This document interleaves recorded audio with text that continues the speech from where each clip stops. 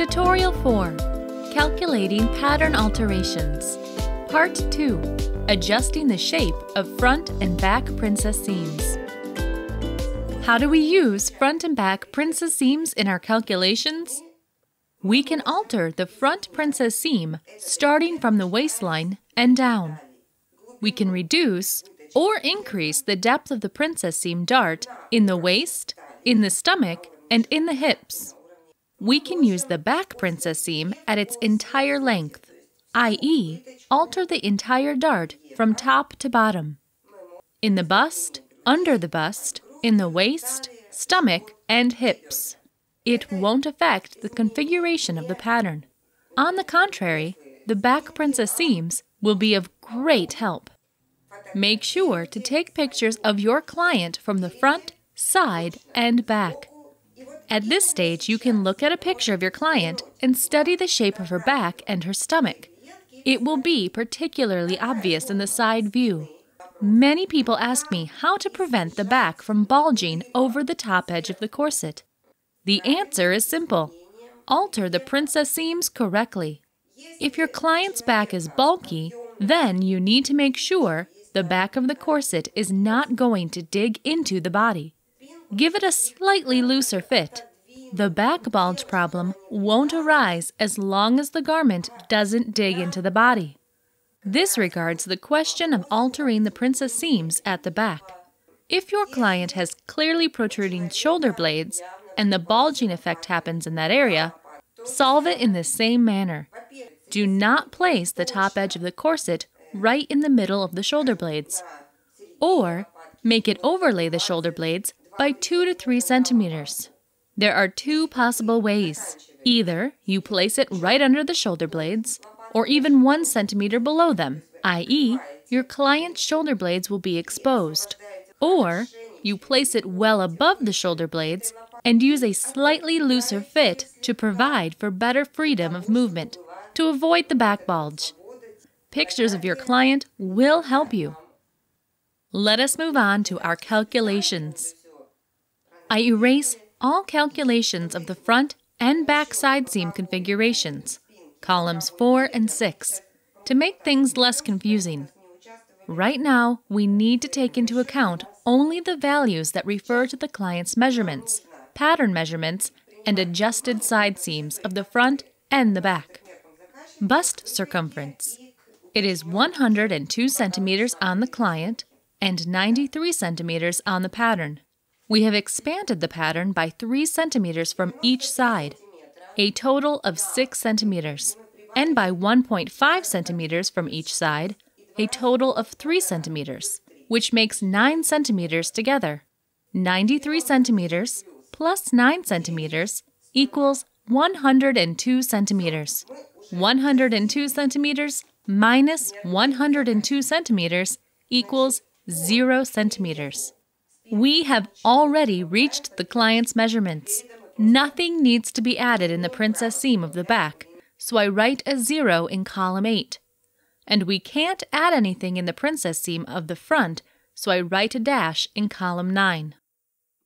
Under bust circumference. It is 82 centimeters on the client and 80 centimeters on the pattern. We have expanded the pattern by 2 centimeters from each side, a total of 4 centimeters, and by 0.5 centimeters from each side, a total of 1 centimeter, which makes 5 centimeters together. 80 centimeters plus 5 centimeters equals 85 centimeters. 82 centimeters minus 85 centimeters equals -3 centimeters. There are 3 extra centimeters that need to be removed from the pattern. We are only working with the back princess seams for now. There are 2 princess seams at the back, left and right, and each princess seam is made of 2 raw edges sewn together. Therefore, there are 4 raw edges at our disposal. We need to divide 3 centimeters by 4. In other words, we shift each raw edge of each back princess seam 0.75 centimeters inwards at the under bust level. Imagine the way it will look on the pattern of the back. We are not removing anything in the bust, only at the under bust level. What happens with the back of the corset then? It doesn't cling as tightly to the body. And it's exactly what we want. It's what we have been trying to achieve. We don't want the back of the corset to bite into the client's back. When we deepen the dart at the back, its top edge gets automatically pulled away from the body. This very trick is going to help us achieve proper fitting of the garment from the back. It comes naturally. We didn't take any additional measures. The values provided us with all necessary information. Waist circumference. It is 75 centimeters on the client and 75 centimeters on the pattern. We have expanded the pattern by 2 centimeters from each side, 4 centimeters, and by 0.5 centimeters from each side, 1 centimeter, which makes 5 centimeters total. 75 centimeters plus 5 centimeters equals 80 centimeters. 75 centimeters minus 80 centimeters equals -5 centimeters. There are 5 extra centimeters that need to be removed from the pattern. Let us do the following. We will use the back princess seams to remove 3 centimeters in the waist, 0.75 centimeters from each side, and use the front princess seams to remove the remaining 2 centimeters, 0.5 centimeters from each side. Stomach circumference. It is 103 centimeters on the client and 95 centimeters on the pattern.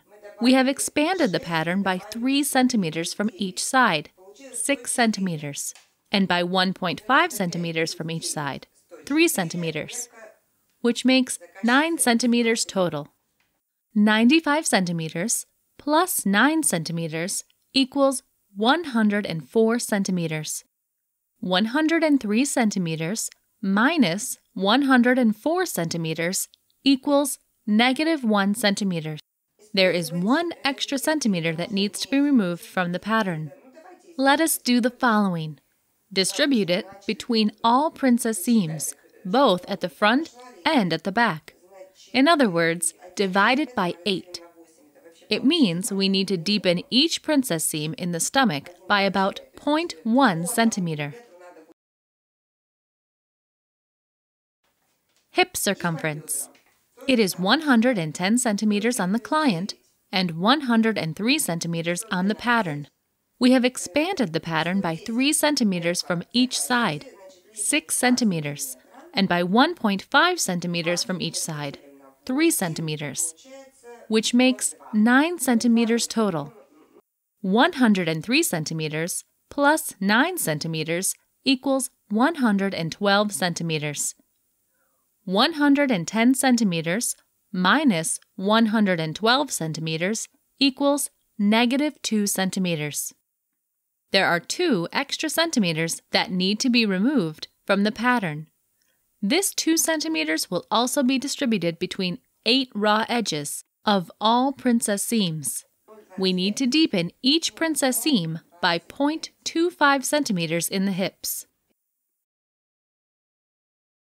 We have calculated the entire table.